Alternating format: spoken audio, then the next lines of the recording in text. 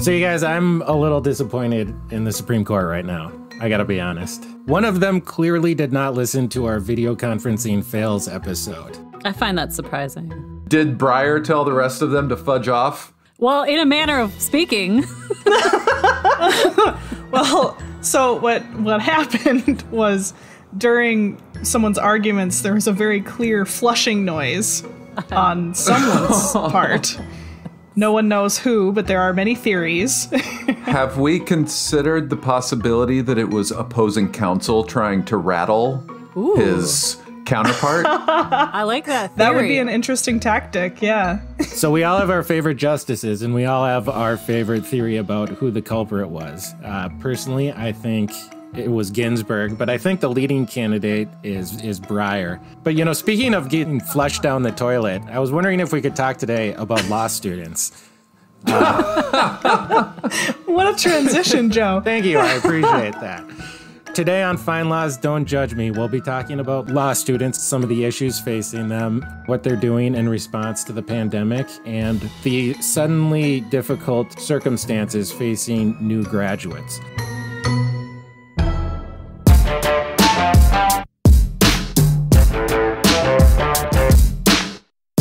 Welcome to Fine Laws Don't Judge Me, the podcast about the real life of lawyering.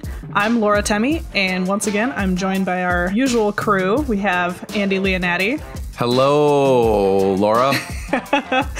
Hello, Joe Fawbush. Hey, everybody. And Allie Marshall. Good afternoon. Oh, so formal. Yeah. So how is everybody doing? We'll do a little quick check-in here. I'm doing much better this week. That's I good don't know. to hear. How about the rest of you? That's great to hear, Allie. I am still believe you. I am still here, so I am just a little jealous at how upbeat your answer was. Oh, I see. I got it. Well, you know, I mean, yeah, some days are better than others. That's all I have. Today's a pretty good day, you know. I think we're all in the same boat. It's good days and bad, and, you know, we're just trying to get through it like everybody else. That's where I'm at anyway. You've got a sharp new home haircut, though, Joe. You must be feeling pretty good. Yeah, I did. I did it myself. Wow. It was a little scary, I'll be honest. But it doesn't really matter, right? By the time anybody else sees it, it'll have grown out to where it was before. So I figured it was a pretty low-risk opportunity to just take a buzzer to it. Yeah. I dyed my hair. It looks terrible. But, again, it doesn't matter. That's such a common theme during all of this. It was just boredom. Like, I didn't need to. Yeah, everybody's at home and just doing wacky stuff to their hair. I don't think we ever realized that the LOL nothing matters meme would just take on such significance. Yep. Time is meaningless. Everything is whatever. And on that positive note, we're looking ahead a little bit today on how the market is going to change for law students who are graduating this year, people taking the bar exam, and a lot of stuff is very uncertain right now.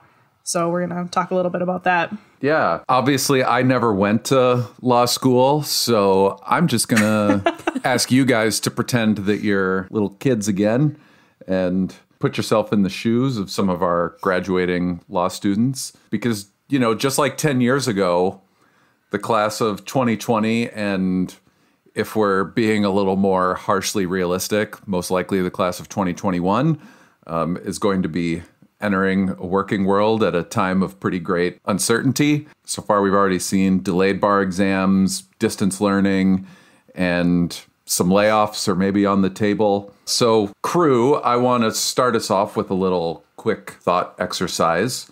And I'm going to ask the big downer question right now. And I promise we'll finish on a lighter note. What a great lead-in. Yeah. But I want you to put yourself in the shoes of the graduating 3 Ls and the rising 2 Ls. Is that the right terminology? Yeah, you got it. Hey, look at me. And I would just say, what's the thing that you are the most nervous about right now? Well, I don't have to work too hard to think about kind of what people are going through now. I graduated from law school in 2008. So I imagine they had Good timing. Yeah, it was. It was great timing. So I imagine they're concerned in the same way that I was concerned, which is that you go into law school with a certain job outlook and job prospects, and by the time you've graduated, things suddenly look a lot different. So, you're worried about getting just that first opportunity because that's the most important thing when you just graduate, right? Once you get that first opportunity, you can build upon that, but you need that first opportunity. So what people are probably most worried about, what I would most be worried about, is just getting enough experience to get my career jump started. And so there's some differences between 2008 and 2020, and honestly 2020 may be worse, I don't know, but that same concern is still going to be there about just getting their foot in the door someplace so that they're not stuck in a year or two from now still looking for that first legal job. Yeah, I would agree with that. I think it's hard to find your first legal position in a good economy. So when it's rough, man, it's really rough. So that would be my first concern. Obviously, you have student loans that are going to start to come due. Yep. So, and those are only increasing by the year. So, yeah, definitely. And what about you, Laura? Yeah, I think I would agree with all of that. And since I'm, I guess, the one who came out of law school most recently, yeah, it's tough because you've been sort of nose to the grindstone for 3 years. And then, there are people who already have jobs lined up when they graduate, but a lot of us didn't. And so there's a lot of uncertainty in the best of times to figure out next steps and then taking time off from whatever you're doing to study for the bar exam. And now, bar exams are all over the place right now. Yeah, and you've been following this issue pretty closely. But I've been trying to. So right now we've seen kind of a whole hodgepodge of actions with the bar exam, with July being right around the corner. Yeah, and that's the crazy part of it is that, at this point, we're at about half and half as far as jurisdictions that have delayed until the fall and jurisdictions that are going ahead in July. And then you've got some states that are kind of in between where they're offering tests in both the summer and the fall. And it's getting a little crazy. It's definitely something that people have to keep an eye on. And there are some jurisdictions that just haven't decided yet. And so I can only imagine how much stress that's causing for people, because staring down the barrel of the bar exam is bad enough. And so not knowing when you're going to take it, I can only imagine. And applying for law schools, right? Like taking the LSAT. Like I know LSAT's offering an LSAT Flex, they call it, where certain dates they have it remotely proctored as far as taking the test. So you can at least get an LSAT score to keep that process going. I'm sure law schools are wanting that to happen so that their enrollment doesn't drop dramatically. But yeah, on both ends of the spectrum, it's really being affected. Yeah, I wanted to ask about that because I learned earlier that both the GRE and LSATs have made accommodations for online testing. And so why is that not being discussed yet with the bar exams? Or I guess it might be discussed, but we haven't heard much about it as an option. Yeah, I haven't heard of anyone offering online bar exams. One interesting thing that I just learned is what Louisiana is doing. So Louisiana normally has a 3-day bar exam. Oh, God. I know. First of all, barf. I mean, I had to do a 2-day bar exam, and that was terrible. And so, yeah, 3 days is a lot. But in light of everything that's going on, they have cut it to a single-day exam, and they're going to hold one in July and one in October. So they're, of course, limiting the scope of the exam, and they haven't announced yet what that is going to look like. Actually, by the time this episode comes out, that information will probably be available. But yeah, it's interesting how different jurisdictions are adapting. So with the delayed bar exams, what are the kind of implications for the students in those states beyond? I mean, first thing I can think of is that they have to find another way to make money. Actually, not necessarily. Some states are allowing new graduates to practice law under a provisional license where they're going to be able to work without having to first take the bar, which is really nice. Yeah. Yeah, they should. Yeah. It also raises the question of how necessary the bar exam is to begin with. I was just going to say that. Yeah, I have all kinds of things that I could say about that. Yeah, in April, the ABA did pass a policy resolution basically urging all the jurisdictions to allow 2019 and 2020 graduates who aren't able to take the bar exam to practice under a provisional license like that. I believe several states have formally adopted it, but again, it's this sort of patchwork that nobody really seems to know what's going on. Well, in some states, you can go to their law. What was it, Wisconsin? You can go to law school in Wisconsin, and you don't have to take their bar. Yep. As we learned about in For Life, some states with the licensure reciprocity. Yes, that's right.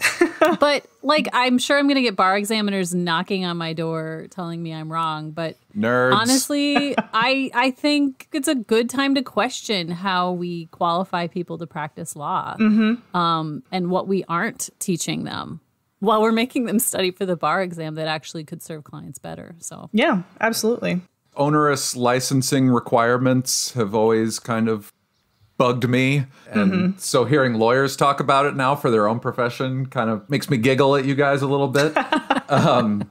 But so what would your criteria be then if you were in a position to hire one of these grads? Would you want to look at their grades or? Yeah, I think grades, also experience clerking, volunteer opportunities, honestly. There's so many law school clinics run through law schools that get their students some really great experience. So I would look at that as well. I guess typical decisions that any hiring manager would make in any job. Right, exactly. Oh, so you're not special. Oh, wow. Oh. You pulled us right in, Andy. You should be a lawyer. Yeah. I mean, that's the scary thing. You probably would make a really good one. I've been learning from some masters here. So what are some of the benefits, do you think? What are of having these kids? No offense to the people that go to law school later in life. I was going to say, I think you need to know that most law school graduates are in their 30s. Not even mid-20s? It depends on what school you're talking about. I think when I was in, the average was 28. Yeah, it depends on the school. If you're gonna go to an Ivy League school or one of what they call the T14 law schools, then that route is pretty much always right after college. You go to law school, and that is true. You either take on 6-figure debt, or mom or dad or an aunt, pay for it. Your rich benefactor. Yeah. My mommy paid for my law school. Well, hey, I mean, if you can do it, go for it. All right, let's try not to alienate people. Yeah, I don't know. It's an investment. But yeah, so it does definitely depend. But, if you go to a state school, you may find people in various walks of life. And some schools are known for trial preparation. Some are known for various things. And so it does kind of depend on where you're at. The law school that I went to, William Mitchell, was known as more of a trial school. And there were a lot more part-time people who were doing it after they had already had a career in something else. So for my law school, there were quite a few older people. Not, old, but, they were in their 30s. They were in their 40s. I feel like we're getting farther away from Andy's question. This long, funny aside, what... How many asides is that? Was that 3? 3 asides. What I did want to ask was, while this does present some interesting opportunities for these recent grads without having to take the months of studying for the bar and whatever, is there anything that they can teach, any new tricks that they can teach the old dogs to help the modern law firm, navigate this situation a little better? Computers? Yeah, I was gonna say, I think this, the whole pandemic situation and people having to work from home suddenly when they're not used to it is definitely an opportunity for all industries, and especially legal, which for some reason tends to lag behind on tech stuff. It's a good time to look at how we do business and some of the new grads who likely are a little more adept at that kind of thing definitely have something to offer. You know, going off of that, I wonder if there's a certain shift toward contracting work that's going to be done, especially by newer grads looking for work. And, you know, I don't mean to stereotype younger generations, because I don't think that, you know, younger people are as comfortable with being contractors as maybe sometimes it's made out. But there might be a little bit more comfort for newer grads to shift to a more work for hire situation where they're just kind of doing the work that needs to be done, but not necessarily getting the same kind of format that they were used to, where it's, you know, we're going to take you on as a junior associate and work with you over some years. Maybe it's more just like, okay, we're going to sign you up for an agency, and then, you know, through that agency, you do the work that you can do. So I could see a shift toward more something like that with some of the newer graduates, especially considering the job market out there right now. I also expect a lot of people are going to open their own practice right out of law school more than others. I mean, yeah, I don't know. When the economy is bad and you want to practice and you want to get experience, hey, why not hang out, you know, put out your shingle. Hang your shingle, put it out your shingle. What are you doing with your shingle? I don't know. Are you hanging it? I think you're hanging a shingle. You're hanging it. There you go. And I mean, the sad thing is that we know that at some point, a few months from now or something, when more of the economic damage from this situation is clear, I think there will be people who need an attorney, and maybe it's a good opportunity for, all right, I don't know how to say this without sounding mean, about like a lawyer that they want to pay less money for. And obviously that's probably someone less experienced. Oh, I think that's valid. Is that valid? Okay? Sure, that's valid. Yeah, and actually newer law students might be in a good position because they're coming out with no overhead if they start up their own practice, and they may be able to just take what they can get with in terms of, you know, I can do your divorce. You know, it's not this high asset complex divorce. Maybe it's just where they just do it for a little bit less than a established firm would do. I absolutely could see that happening. And there will be a lot of demand, that's for sure. I mean... Oh, yeah. Yeah, definitely. For divorce? Oh, yeah. So, yeah, there is work out there. It's just a matter of how lawyers are going to get paid for doing that work. That's a real problem. Yeah, I think people are definitely going to have to get creative. Yeah, and speaking of which, for those lawyers who are looking for those opportunities, Allie, I believe you have some tips for those new-to-market attorneys out there. I do, Andy, actually have some tips in a do this, not that kind of style approach. And I think, you know, if you're maybe you've already graduated this month, you're graduating next month. But if you're a law school grad, you know, how do you network if you don't already have a job? Networking is a huge part of it if you haven't already lined something up. I mean, of course, you can straight up apply, but your chances are greater if you can network.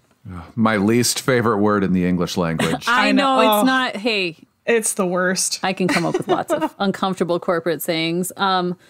So, you know, it's stressful during a normal year, and especially if you aren't one of those destined or interested in going to a large law firm, and that was me for sure. You know, I graduated from law school when the job market was rough. It was 2005. It was rougher, obviously, after that, but it wasn't great then. And at one point, I started keeping my rejection letters just so I'd have something to laugh about on the weekend after crying all week. Oh my God. Oh, God, that's I mean, grim. they all want you to have experience, and, you know, some people clerk in school, but it's not the same. It's not enough unless you have kind of a unique experience. So how do you get that experience if you can't figure out, how to network or how to get hired in a more traditional sense? So again, I'm a strong believer in networking to get your first job out of any school or to any kind of career change in general. Because practicing law is a lot about relationships. It's social and a lot of relationships with other counsel, relationships with clients, etc. So I would say do take some time to think about, 3 to 4 things you'd really enjoy doing in practice, or types of practice that you would like, or maybe it's even the style of practice or the type of people that you'd want to work with, or the type of firm, what their values are, as opposed to the work you'd actually do. I would work on creating your elevator speech, even if obviously getting on an elevator with others is pretty much the last thing any of us should be doing right now. I would work on your LinkedIn profile That's where the majority of attorneys will connect on a professional level, and then connect. Find who your connections are connected with, and maybe that's interesting to you. And then also while you're at it, take some time to clean up your social media profiles and posts, because trust me, everyone is going to Google you. Reach out to new contacts through your contacts. I already mentioned that, but it's a helpful way to kind of like, hey, we have a friend in common, or we have a relationship in common. How can we meet and talk, or meet virtually? And it can be a great gateway to your first job. It's a good time to learn how to market yourself and your skills. A lot of firms also don't advertise the need for an associate, but rely on their own networks. So if you make yourself available and let a handful of people in your own circle know that you're looking, that can be helpful. I think you'd need to be specific and strategic. It's hard to know exactly what you want to, what you want to do. It's hard to know, like what does the practice of bankruptcy actually look like? What does family law look like? But I bet what you probably don't want to do. So maybe tailor your message as much as you can. And don't just have the messaging basically of like, oh my God, I need a job. I'm desperate. Will you hire me? I mean, that doesn't play well. It may be how you feel, but don't project that. Also, I think it might be a good time to consider an alternative legal career. What else can you do with your law degree? You can work at Find Law. Yeah, exactly. Yeah. We'd love to have you. I've done both. You can come party with us. And there are pros and cons to both for sure. Also, don't only talk about needing a job or the job, or when you reach out to new contacts, don't only talk about how they might hire you. Ask them questions. Find out about their practice. How did they how did they get started? How did they end up where they're at? You might learn something. You might make another great connection that they are like, hey, you should talk to so-and-so. That would be a good fit for you. But it's just about developing that rapport. And then this one, I think, is going to be actually important on a number of fronts. Volunteer. There's no better way to get yourself some great experience as a lawyer.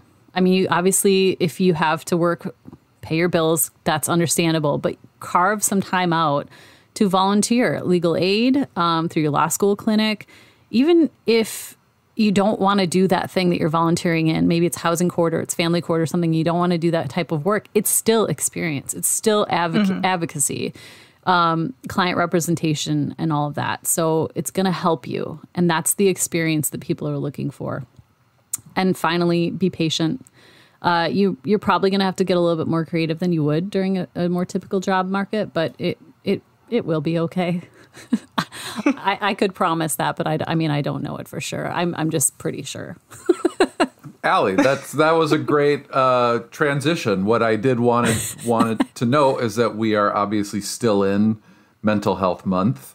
And we talked extensively about it last week, but I think it's always worth rehashing some of these things again. So I would love to hear some advice from you all about maybe what some silver linings are for these new students who are going to be entering the field at a time of great uncertainty, and what they can do to get through this. Well, I do think that, sometimes when you say like, it will be okay, people who are going through it think, oh, well, you're being Pollyannish, but it really will be okay. I mean, where you're at now isn't where you're going to be in 5 years and 10 years. And, one thing about modern law practice is that it's a lot more mobile than it used to be. There's all sorts of lateral hiring going on. There's all sorts of ways to open your own law firm, even have a remote law firm.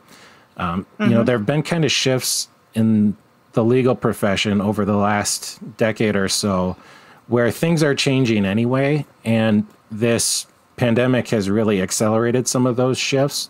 So if you're staying on top of things, if you're working hard, if you're keeping at it, if you're doing the things that Allie was talking about with networking, there are ways to move forward and there are ways to build up. So, I would say just don't throw in the towel, don't give up, don't say that, I need to go back to school and get a degree in something else.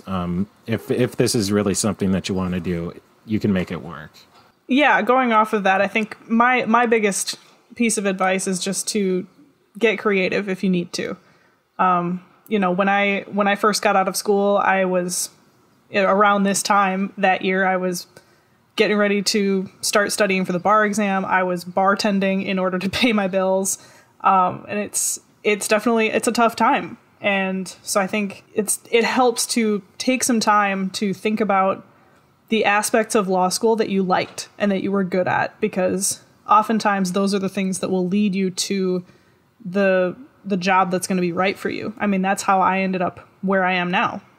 I definitely agree with what Joe and Laura said. And just be adaptable, honestly. One of the things that the legal profession really needs to get on board with is being adaptable.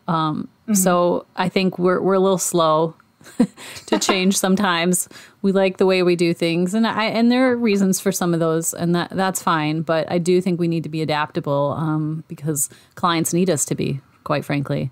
And there's lots of people who need help. So there's definitely work for attorneys.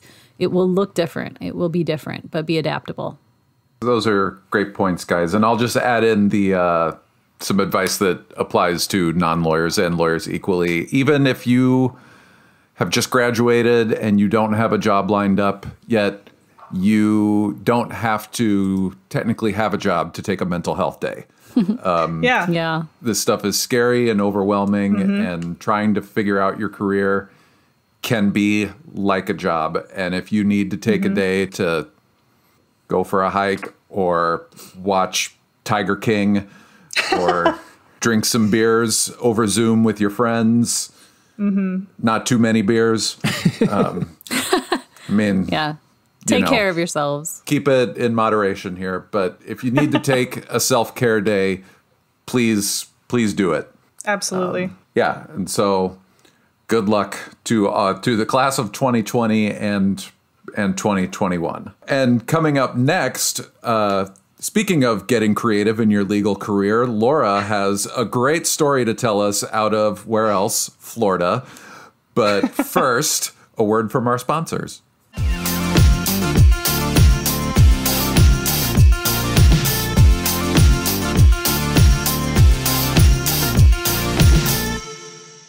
Not having enough time to thoroughly review case notes in a brief before filing isn't an option. Legal professionals like you make the time, even if that means pulling long hours and late nights. Well, Westlaw Edge just released a new feature on Quick Check that will give you that time back. Quick Check Quotation Analysis is an at-a-glance report that shows differences between case quotes in an uploaded document and the actual case language on Westlaw Edge. Use quotation analysis to find weaknesses or inaccuracies in your opponent's documents that you could use to your advantage, and to ensure your quotes are error-free, because accuracy is everything. To learn more, visit tr.com/quickcheck.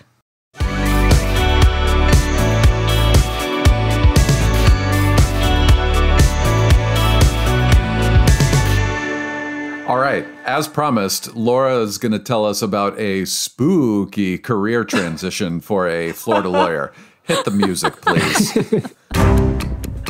Thank you, Andy.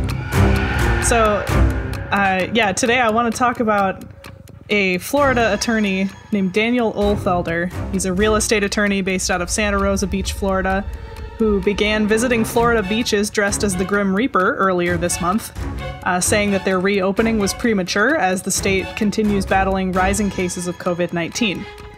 Dressed in an ominous black cloak, hood, and mask, and carrying a scythe, Ohlfelder traveled to beaches around Walton County, Florida as part of his macabre protest. This is amazing. This is so amazing. I love this, It is man. great. And if you have an opportunity, look up the photos. It's really funny to see someone dressed in full Grim Reaper garb standing on a sunny Florida beach. It is truly delightful and an interesting form of protest. He just has no time for BS, man. I love it. Like, he's like, no, Yeah. we're gonna be real here. Well, and when I found out he was an attorney, that made me extra happy because I think people sometimes forget that A, lawyers have their own opinions, and B, lawyers have a sense of humor. you know, and so We're people. we are people. That's the whole point of our podcast. That's what I was going to ask. Is he running afoul of any sort of bar association don't have fun in public rules? Not that I know of, although, you know, it's funny. This isn't the first time that that he has made headlines. He actually, while representing a group called Florida Beaches for All in 2019, he got into a little bit of a social media feud with Arkansas Governor Mike Huckabee. So Ulfelder is a proponent of public beach access, and Governor Huckabee's beachfront home became part of this legal battle that Daniel Ulfelder was involved with, and Huckabee ended up filing a bar complaint against this lawyer for posting about him online. I know. That's a low blow. Well, and you know, you're probably going to boo me for doing this again, but I'm going to bring up Barbara Streisand again because hey, how dare you? Barbara Streisand is a national treasure. Don't even start with me on that. But ironically, it was actually after Governor Huckabee filed this complaint that the lawyer's social media presence completely exploded. Of course. In the weeks following that complaint, he went from 400 Twitter followers to over 100,000 in about 2 weeks. And so now he is taking advantage of that following to get more of the word out about his Grim Reaper protest. So he also has a lot of really great photos on his Twitter page. Yeah. Who can we get into a public feud with so that our followers will also explode? And what could we fight about? Stephen Breyer, obviously. We need to. So you wanna flip the script on the Barbara Streisand effect? Is that what we're saying? Yep. Did you guys see the Treasury Secretary Steve Mnuchin? Mnuchin, yeah, whatever. That he fired back on Twitter. Oh, Axl Rose. Some criticism from the godfather of rock and roll, Axl Rose. Oh, yes, I did see that.